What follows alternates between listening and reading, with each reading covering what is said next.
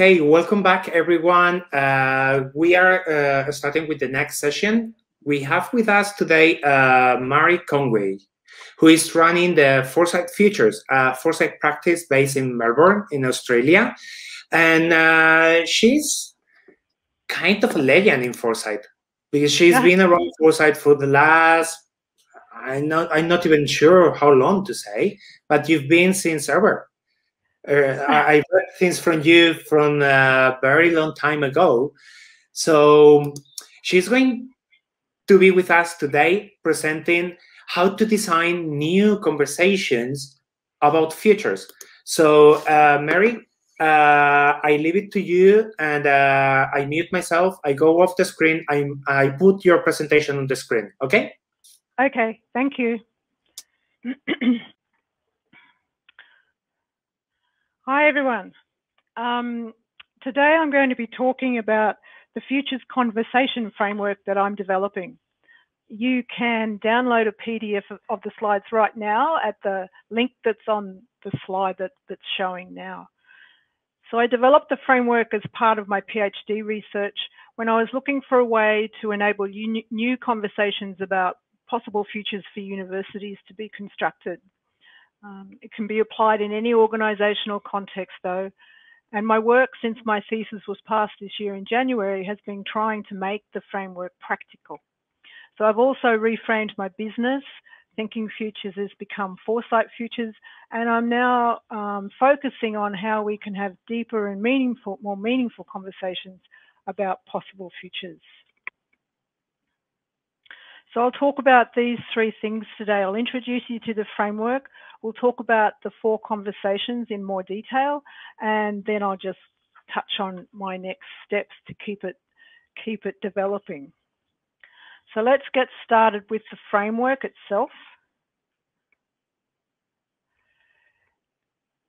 It draws on integral futures, and it's designed to ensure that any useful conversation about possible futures will take place in a space that is inclusive, collaborative, and participative, with a diversity of perspectives in the room that can inform how our possible futures are understood in the present.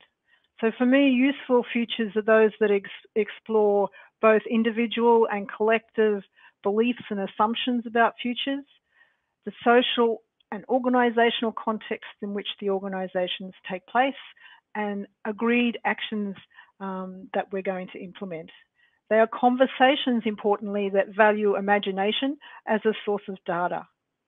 They are also conversations that take place over time as individual mindsets shift and a collective foresight capacity emerges in an organisation. So this is the integral frame I used. The 4 quadrants are an important part of integral theory, and I use them because they do overtly integrate this tacit side with the empirical side of organisations. And each quadrant holds a different way of knowing. And importantly, too, all quadrants must be considered to the same degree if we're going to achieve meaningful change. So the upper left is a subjective quadrant that constructs the intentional interior world of the individual. The lower left is the collective cultural world of the organisation, where individual beliefs and experiences are shared, resulting in collective meanings and worldviews that generate shared meaning in an organisation. It's the way we do things around here, the rules of the game. The lower right is the external social system of the organisation that's shaped by global change, and that creates the context in which the organisation exists, and society as well. This is the environment in which the university's legitimacy is determined by its degree of functional fit or strategic fit with this space.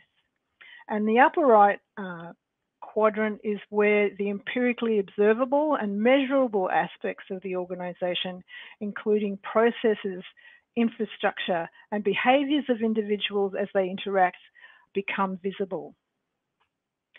So this is the adaptation of the integral theory 4 quadrants that I did for my conversations framework. The left side is the invisible side of the organisation. It focuses on developing individual and collective futures consciousness.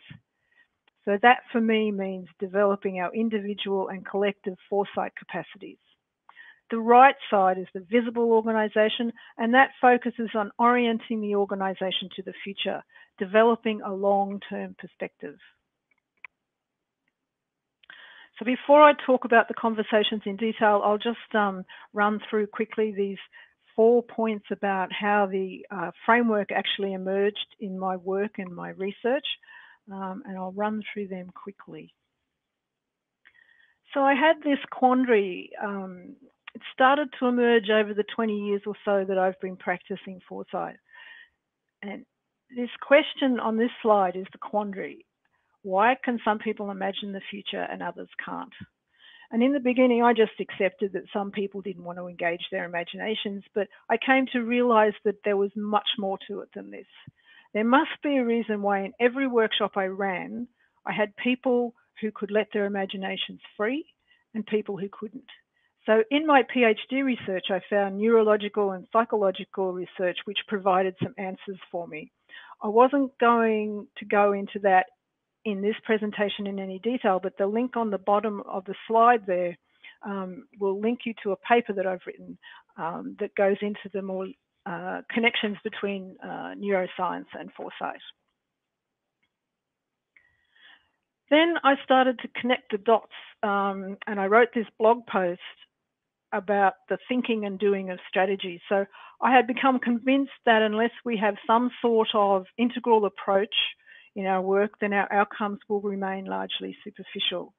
This was a frequent observation for me. Of course, it could have had something to do with my facilitation skills, perhaps, that no matter how much people engaged with the future, they usually went back to business as usual.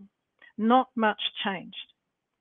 So I've come to understand that Pierre Wack's desire to see changed corporate mindsets and allow us to reperceive the present wasn't going to happen unless we had specific processes to activate the left-hand quadrants, our individual and collective foresight capacities.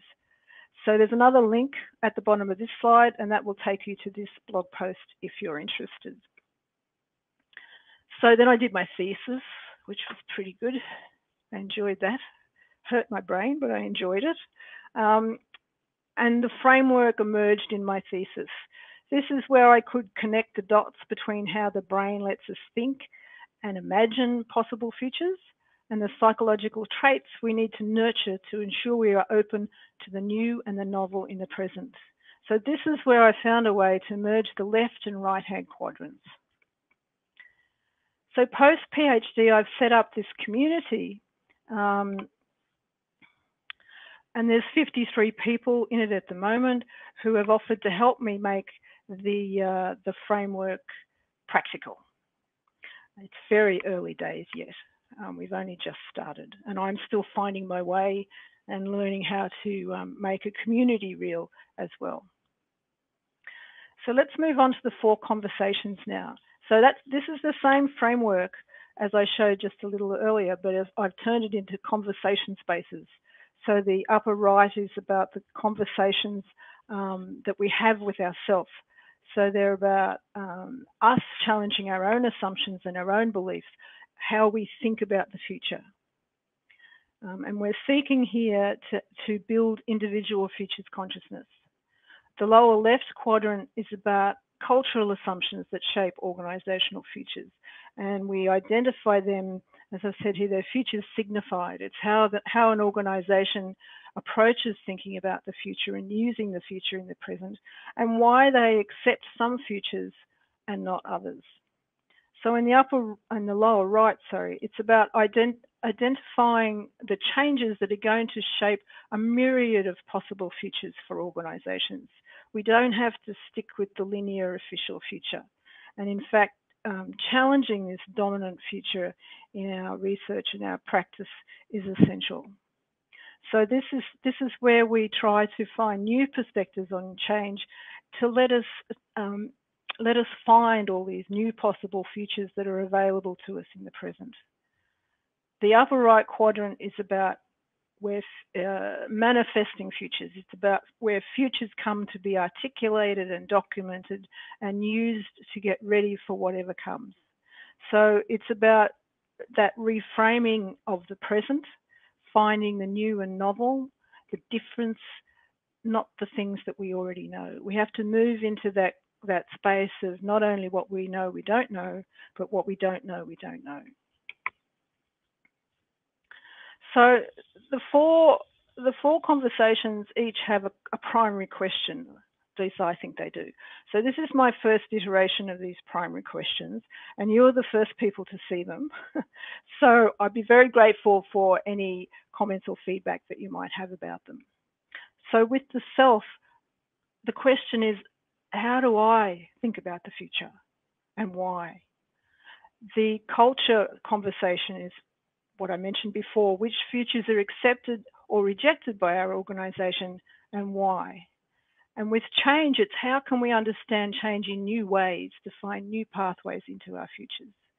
And in the futures space, that's really about designing effective and inclusive and open conversations that can generate new thinking, new perspectives, and new actions in the present. So the conversation with self is one that takes place in individual minds. It's enabled by critical reflection processes, and it's where we become aware of our foresight capacities.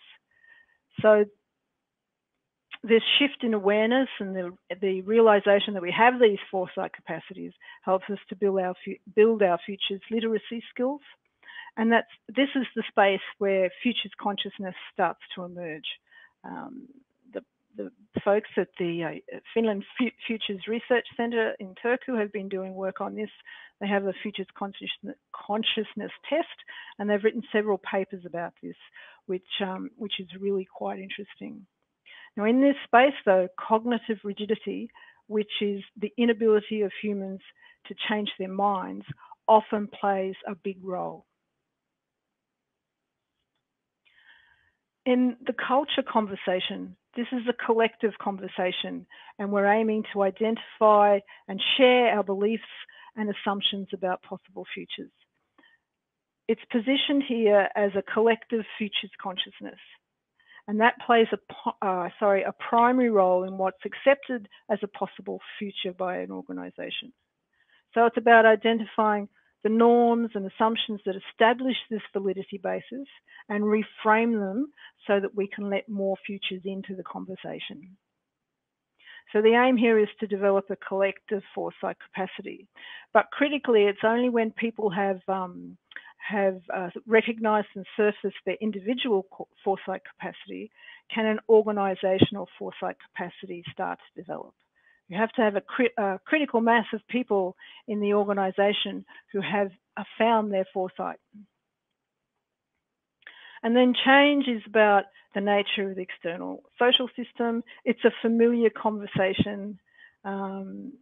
We talk about it every day. We talk about it in strategy development. But for me, identifying change is insufficient because we need to identify how that change might evolve over time. We need to capture the complexity and uncertainty in that change. And we need to demonstrate how the external ecosystem does provide us with multiple pathways into the futures for the organisations. So for me, finding those pathways that change provides us, providing that we're open to different interpretations of change, is really critical. And in the final conversation in the upper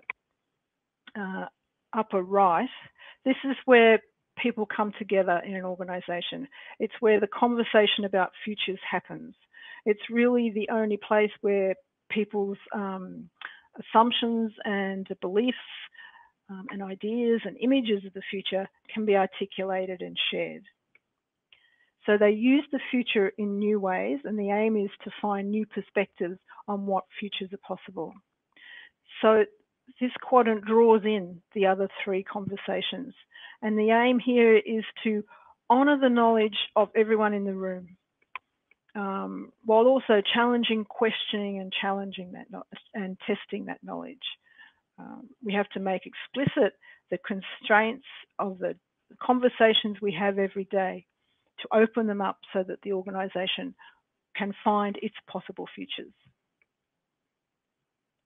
So the integrated conversations, when you have a conversation that's informed by all four quadrants, they don't occur sequentially. There's no rhythm to them. They coexist and tetramesh. But as I said before, ultimately, if individuals haven't surfaced their foresight capacities, the conversations in the right-hand quadrants will lack depth, breadth, and novelty. And each conversation brings this different perspective, and that's really what we're looking for. We want multiple ways of knowing and understanding the relationship across our organisation, society, and its futures. And we value all perspectives and all futures so that we can find the possible in the present. So this is the framework as I've got to today. The vertical axis is the university. Oh, sorry.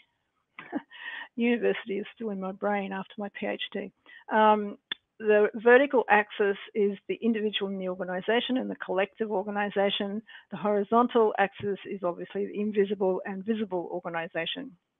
So each box in the each different coloured box is a conversation that we've been working through, and that each box explains what sort of conversation goes on in that space. They all inform the futures conversations, which is shown in the purple box in the middle, and the dotted lines and the solid lines are directions of influence. Some of that influence is tacit and some is much more direct. At the intersection of the two left-hand quadrants, I'm not sure that this is correct, but it feels right at the moment that here we can start to find hopeful futures. Hope for me becomes very important in our work as futures practitioners. We can move beyond the dominant future. We can hold hope and find possible futures that help us achieve what needs to be achieved today, whatever that is, in whatever context you work in.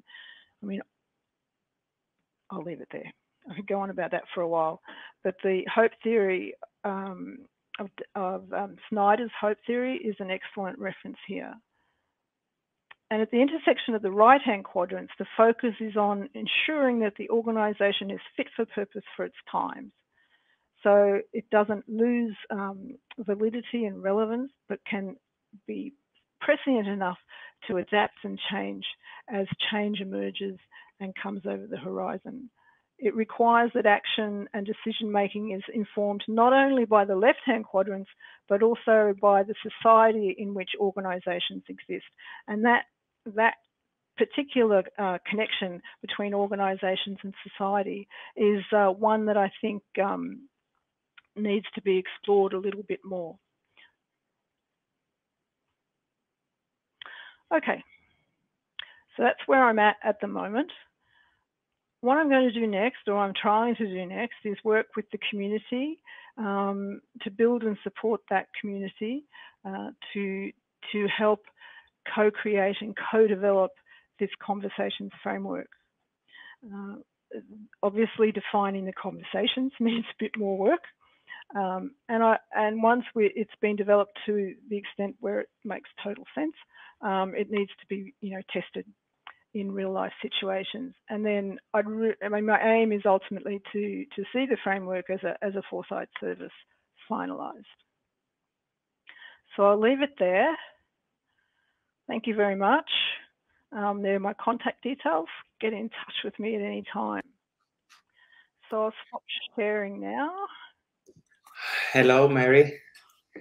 So now you will be able to go back to the screen and you will see the questions. So we have a few questions here in the comments. So I'm going to put them on the screen if you are able to see the screen right now. Yep. So I have one here from Martin.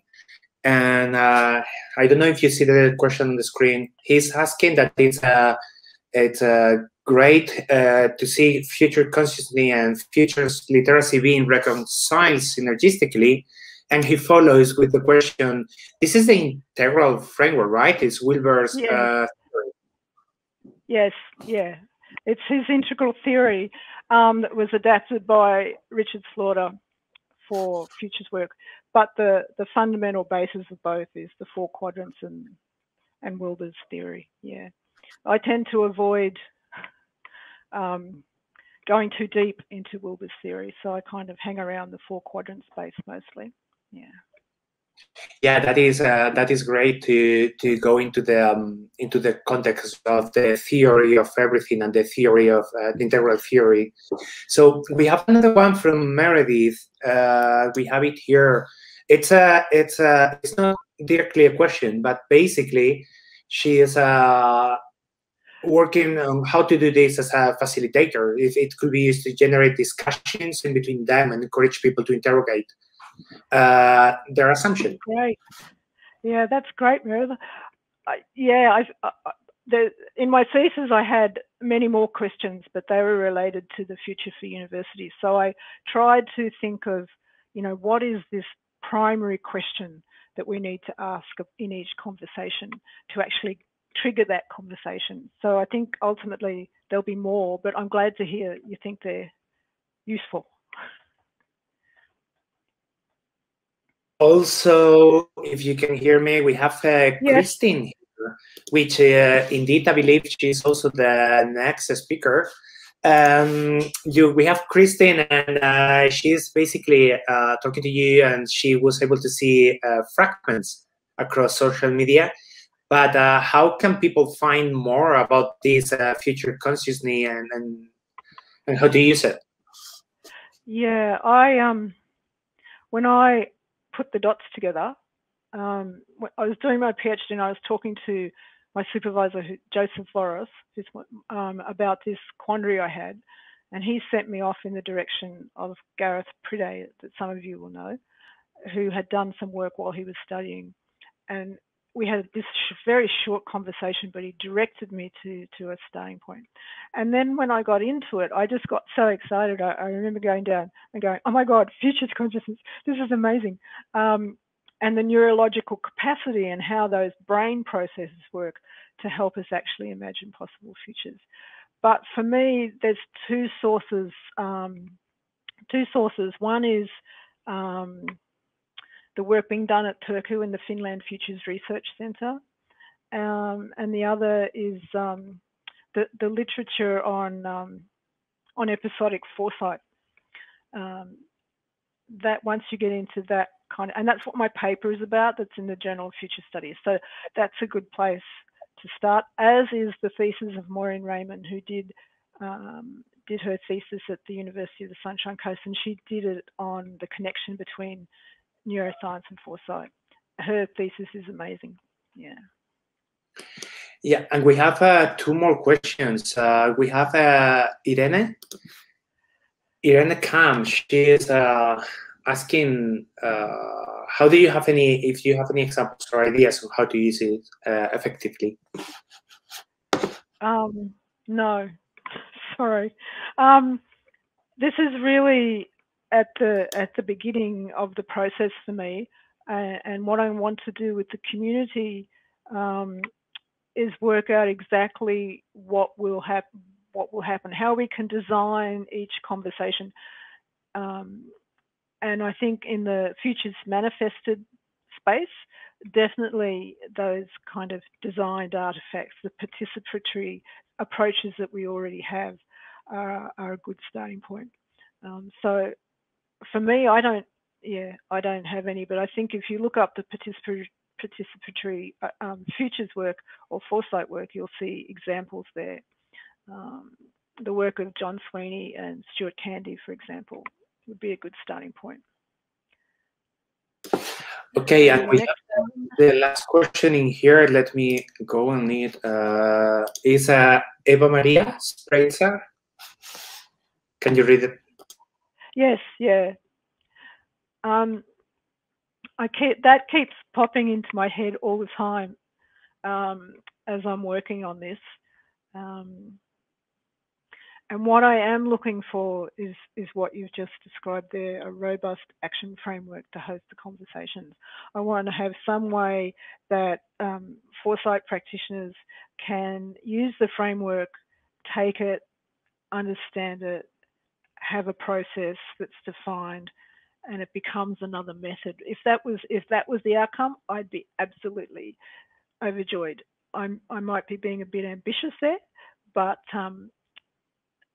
you know, you have to hope. So, and I think focusing it in on the research on grand challenges would be an amazing thing to do. Yeah, I think it would be useful. And we have the last one. We have another one just coming in. Sylvain, how does this fit into the process of a Futures Literacy Lab from the UNESCO? I think the literacy labs fit in the upper right, but they are purpose designed to tap into all the other quadrants, all the other conversations. So, you know, they have a 3-phase process, and the first phase is about you know, acknowledging, you know, your assumptions about the future without any challenge, and the second phase is about futures that are so different that you have some sort of cognitive dissonance going on, and your assumptions are challenged, and then coming back again to, you know, to reframe your thinking about what's possible in the future, and you create new futures and new pathways. So it's not I mean, directly connected, but I think when I talk about futures literacy on the left-hand side, I mean, that's our capacity to understand the assumptions we use when we think about the future. So that side is all about building futures literacy. But that's about as far as it goes. And then you apply the futures literacy in the futures conversation space. Okay, so Maree, everyone is congratulating you on an amazing work. Very interesting to see these alternative formats. Everyone feeling that they can have more conversations on this, and it's appropriate, and looking into this journey using the framework. We would love to thank you for being with us during today. It's been a really nice approach to have more conversations about the future, not just tools, processes, or methodologies, but how to talk and build these new conversations. And we are going to wrap up the session here and start with the next speaker, also from Australia, Kristen Alford. So she's going to come next in about 5 to 6 minutes, more or less. Thank you, everyone. Stay on the website, and Maree, very nice to have you in here. Okay, thanks very much.